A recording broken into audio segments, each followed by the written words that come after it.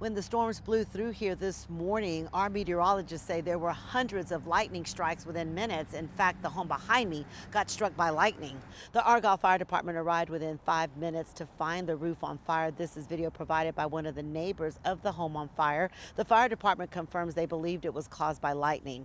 There was a family inside with pets, but they were evacuated safely. There were reports of another home being hit by lightning in Fort Worth.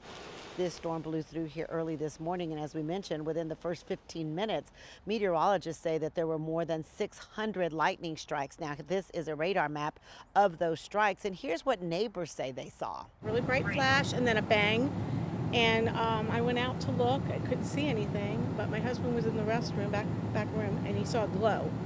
And so when we came back out, the house next door was on fire. Tonight at 6, we talked to our meteorologist and asked them if it's true that a 2-story home is more likely to get struck by lightning, and also what you should do if your home is struck. That's coming up tonight at 6. I'm Rebecca Lopez in Argyle. Back to you.